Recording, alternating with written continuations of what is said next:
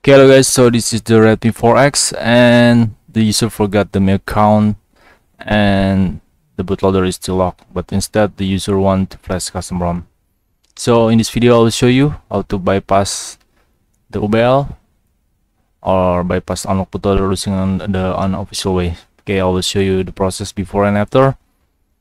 I'll show you the bootloader status in the Fastboot mode and then show you the process to unlock the bootloader and also flash custom ROM. Okay, so stay tuned and check it out.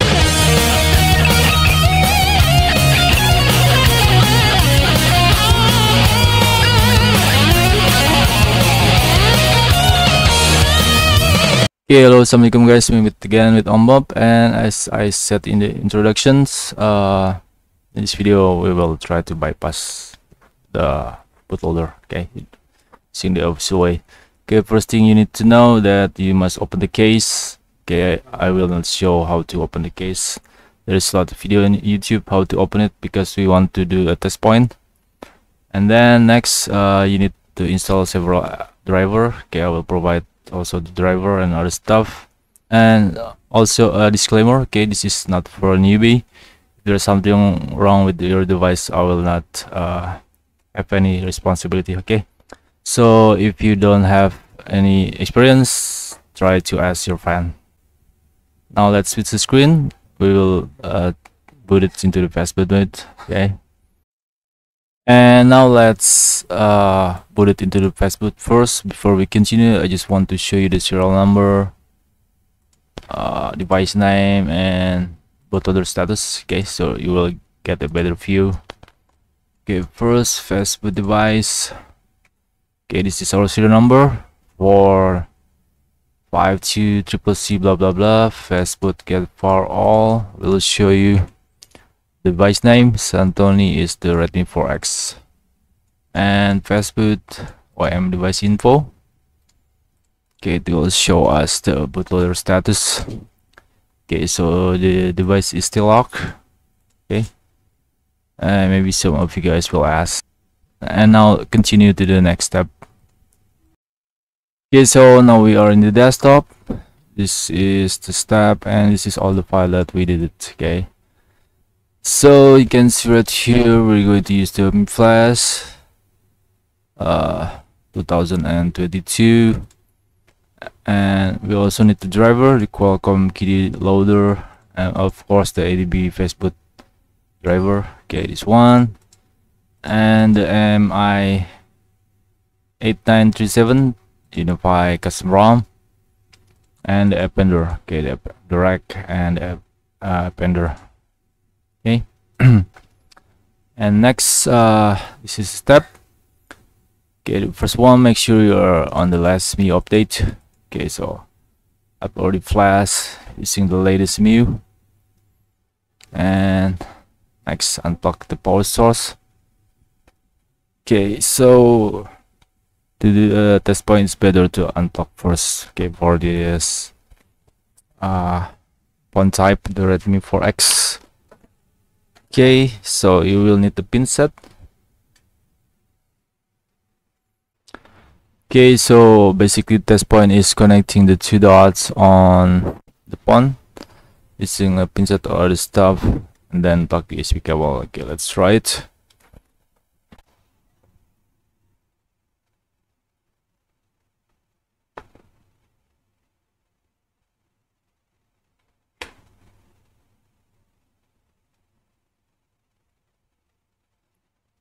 And now we are in the download mode. You can check from the device manager right here. Go to the port, and you will see the Qualcomm KIDD loader and 108 on the COM42 in my computer. Okay, now let's open the MIUI flash right here. Just give it permission. Don't forget to install the Qualcomm driver and the universal ADB. Okay, so the bypass UBL, I put it in here. Let's copy the path and paste it in here, and then select clean all. Just hit the OK message right here, hit refresh, and we will see the port right here. Okay, now let's hit flash. It just take several seconds and succeed. Okay, let's minimize this one.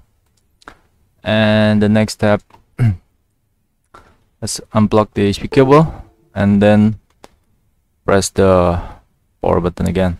Okay, and next we want to boot it into the custom recovery, so we need to press the 3 button to boot it. Okay, usually we just need 2 button, volume up and power. This time we need 3 button.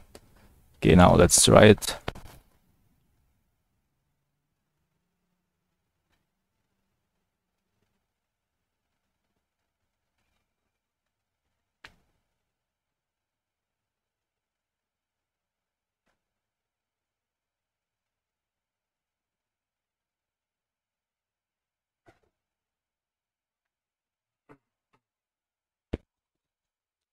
And you can see right here now it's booted into the recovery. Okay, it's shown iTunes logo, but you can ignore it. Okay, you just need to wait several seconds until it's shown the red wolf custom recovery. Okay, nice. And now we are in the custom recovery. Let's just swipe it. I'm just going to go to the settings and change the brightness so you will get a better view. Okay, and next step, we need to replace the custom recovery. So go to the install menu right here, select storage, micro SD, because I put it into the micro SD. Find a folder where you have the file, install image, select the new custom recovery. Okay, we're using the UniFi 8937. Select the file, select the partition recovery and swipe it.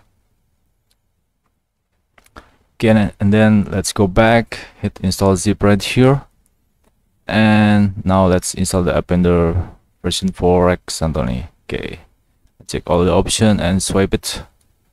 Wait until it finishes. It usually takes about 1 minute or 2 minutes if I'm not mistaken. And now it's already done. Okay, so from here, don't reboot system and don't power it off from here. Okay, so you have to turn it off manually. So let's unplug the power source.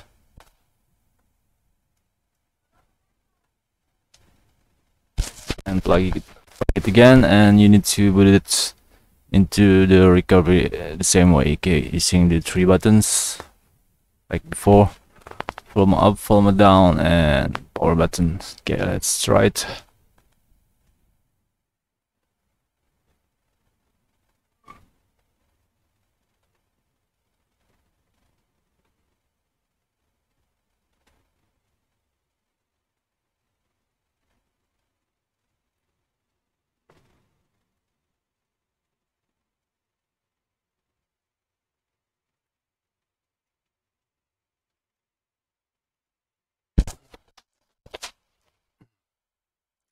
And here we go. Now we have successfully replaced the red fox with the latest TRP. Okay, just swipe it. I'm going to go to the settings, change the brightness. Where is it? Okay, this one. Nice. Okay, and then after unmount system before installing, hit the home button, goes to the install. Okay, from here we want to flash the retrofit dynamic partition, so I put it in the folder, this one, the Mi 837, and select the retrofit dynamic partition and swipe it. Okay, and then if there is error message, just ignore it. Then hit the home button, select wipe, advanced wipe, select topic data, metadata, and cache, the 4 item, swipe it. Okay, just ignore the red message. And from here, let's install the custom ROM. Goes to the install. I want to use the line 18. This is Android 11. Select the file, add more zip, because the ROM doesn't include gaps, I want to also install gaps. Android 11, let's use the NIC gaps ARM64. And the last one is the appender. Okay, not the appender rack, but the this appender. Okay, select file, swipe it, wait until it finishes. It usually take about 10 minutes. Okay, so I will just skip this one. And now it's already finished. Okay, now hit the home button, select wipe and format data. Okay, and when it finishes, we can boot it into our new ROM. Okay, just hit reboot system, and let's wait if it will show the Lineage logo. Okay, and remember, different ROM need a different step. Okay, in the Lineage, you usually doesn't include caps, so we have to install manually. But if you have caps that already included, but if you have ROM that already included caps, you don't need to install caps again. Okay, nice. So you can see right here, now it's booted into the Lineage. Okay, let's wait until it booted.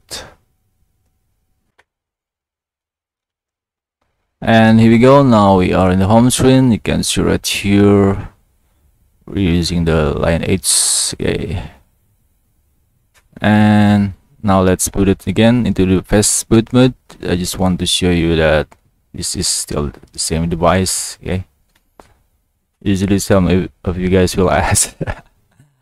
Okay, let's put it. Reboot, bootloader. Okay, I just want to show you this three information. Okay, Fastboot device, serial number 4523CC, same serial number. Fastboot get for all, Santoni, Redmi 4X. Fastboot OEM device info. And you can see our device is still locked in the Fastboot mode, although we have custom recovery and also custom ROM. No problem, because we just bypass the lock bootloader using using the modify file, okay, or the bypass UBL. Okay, that's all guys. I hope it helps you, and know that this is very important. If you change custom ROM or change kernel, you must flash the appender version 4 like before. After the process finish, you must flash the appender version 4. And the second one is, if you change the custom recovery, you must flash the appender rack. Okay, don't forget. And you must not power it off, just unblock the power source. That's all. Don't forget, if you forget the step, it will make your device break. Okay. Yeah, that's all. All the file and step I'll provide in my blog. You can check the link in the description box. Okay, if you have any question, feel free to ask. If I have time, I will try to answer it. Okay, that's all. See you in the next video. Wassalamualaikum.